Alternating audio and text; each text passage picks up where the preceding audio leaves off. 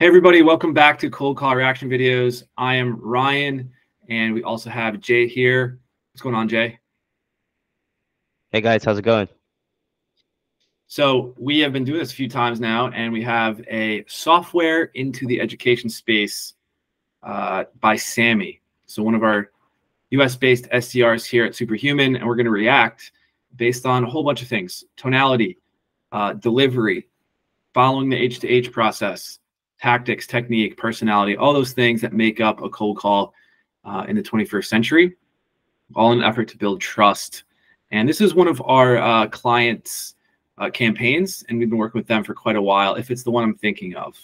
So we do have a few that go software to education, but I think we know which one this is. I don't think I've heard this. I know Jay hasn't heard this, so let's give it a whirl. You ready? I'm ready. Hello, I was trying to reach the Director of Student Engagement and Activities. Okay, give me 1 second. Let me see what I can find here.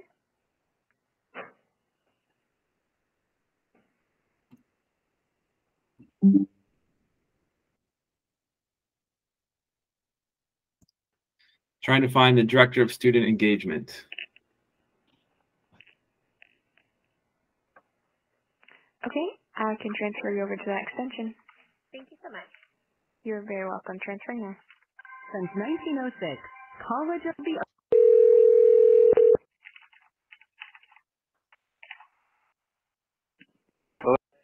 Hello, my name is Sammy, and I am with the Great. Are you responsible for student engagement or scheduling events at your location? Yes, ma'am. And Okay, so that was good. A little different, looking for this person's name, or the person in charge of scheduling events. But if we don't have the name, we can just say, hey, looking for the person in charge of scheduling events. And she did confirm, right? Because, when we're looking at who we need to speak with, I think there's a misconception that we either have to know the person's name 100% or ask for a title. And that's not true, right? We really are trying to find who is responsible for the area in which we're trying to call about, or who would use the product or service that we're calling about, right? And so we've identified that it's more of a department head or a area of responsibility than a true title, because those can change from org to org, right? Absolutely.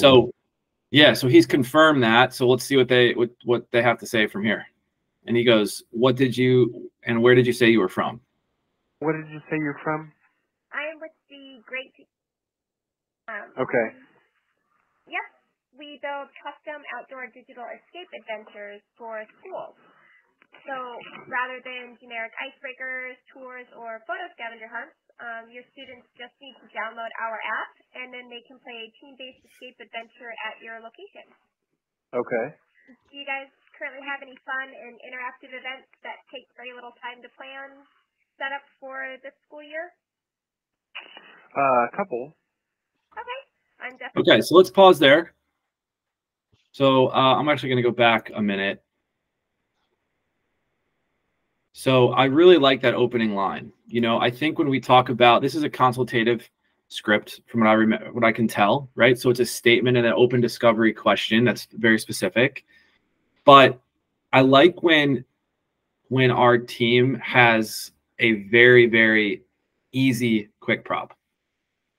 One of the things that can be a challenge is when one of the things that can be difficult is when we have to deliver some type of really verbose and high, vocabulary delivery of a quick prop, because that just doesn't come off as easy to understand, and also just comes off as salesy a lot of times, right? So by saying something like that, we have a digital escape, app, it's very easy to start picking up what this could be, and then going right into the question. So let's see that again. And they can play a team-based escape adventure at your location. I'll start this over here. Photo scavenger hunt. We build Sorry. custom outdoor digital escape adventures for schools. So rather than generic icebreakers, tours, or photo scavenger hunts, your students just need to download our app, and then they can play a team-based escape adventure at your location. Okay. Do you guys currently have any fun and interactive events that take very little time to plan, set up for this school year. So what are your thoughts on that quick prop and hone in, Jay? Give me your feedback on that opening. So, me calling on that script before, I particularly don't use that hone in from line to line. I Yeah. am not opposed to it, but I don't like to devalue their time, and not that there's anything wrong to it, but when they say like, do you have any events that take very little time to plan? To me, it just sounds a little distant, but I would Okay. definitely um, can see where she's coming from, obviously, from, the fact that there's not much that they have to do but downloading an app and getting it going. So I kind of Yeah. can Well, how would understand. you rephrase that? How would you rephrase that, Jay, if you could? I know you don't have the script in front of you, but what would you think of as a better discovery question or opening question? Me, I would, and the way I've done it was, do you guys have any events that takes time from your planning or takes, just instead of that very little, I just take out that word and kind of use the same line, but at the Oh, okay. same time, trying to get the same message. Yeah, so I think I like what you're saying there, and I think that would be a script adjustment. I think what she's saying is pretty accurate to what the messaging was written as. But what you're kind of saying is like, hey, we don't want to devalue anybody's time or saying like they're wasting their time, and maybe make it separate the person from the problem. But I really do like the fact that the message speaks to a pain and she delivered it that way, right? What she's trying to Exactly. get across is, hey, do you have any, solution to help, that doesn't take much time? Because knowing the industry, our client really understands the market and how much maybe time is invested, in prepping and planning orientations and, team tours and things of that nature. And so to be able to then speak to, hey, do you have a solution that helps kind of reduce that in some aspect? I like slipping it in there in that fashion. And yeah, maybe it could be massaged a little bit more and worded a bit differently to separate those two things. Is that what you're getting at, or am I missing what you're saying there, Jay? No, absolutely. Exactly. Like you said it on the spot. Like I get where she was coming from and I get that that's exactly like the purpose of it and that's why it's used. So Yeah, exactly. understood. Understood. So yeah, separating the person from the problem and trying to ensure that the prospect doesn't feel like, we're trying to diminish their time or that they've been wasting it without, not using our service, essentially. Couple. Okay. I'm definitely glad to see that you guys are, doing something. So with our company, it takes one 15-minute meeting, and then we build you a custom experience, which can be played by any number of players. Teams are outside competing on one leaderboard, and since every puzzle has built-in hints, nobody ever gets kind of stuck, and your coordinators don't have to do anything. There's no equipment to set up. There's no, fees or anything associated with flying somebody out or renting equipment. It takes less than 30 minutes to set up, and after that, the students are on their own. They are 1 to 2 hour escape adventures. The storyline is completely customized. It highlights the campus, which is a fun way for students to learn what makes your campus really unique. And I mean, it's just a really fun way to get your students, whether they are current students or your next year's incoming students, really engaged with the campus. Okay. So I was kind of hoping to see if within the next week or so you had any availability for a quick Google Meet with my CEO, Alex, so that he could go over this a little bit more in detail with you and show you a little bit of a demonstration of what it is we do. Sure. Fantastic. And she All right, let's pause there. A lot of stuff just happened. What was your feeling from the time that she had finished asking the hone in to finishing the calling prop and moving on to the next steps? What is your thoughts? What are your thoughts there? I do want to give her, definitely the kudos and value for getting that set. That was great. The guy was like, sure, definitely got the message across clear. One thing I've learned, saying less sometimes is more. So I would have kind of like given him room to speak, but we all get, it just happens over the call sometimes where we just Yeah. deliver that message. So yeah, she did really well. The guy definitely seemed to have understood what she said and had definitely an interest of it. Yeah, I think really sometimes what I tell our leadership team and those who listen to recordings, even our clients, that many times we need to focus less on the caller's delivery and more on how the prospect is responding, right? Because if they've connected with the prospect and that prospect is engaged, then it kind of proves the process, doesn't it, in some ways?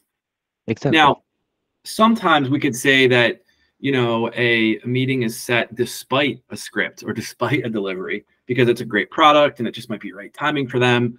But I think in this instance, what I liked about her delivery was she really used her tonality to keep me engaged in listening to that.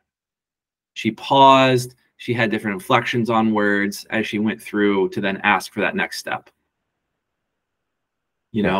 But 100%, that was probably, we recommend 25 to 40 words, and maybe one other sentence or so for some kind of benefit feature accolade before they re-engage.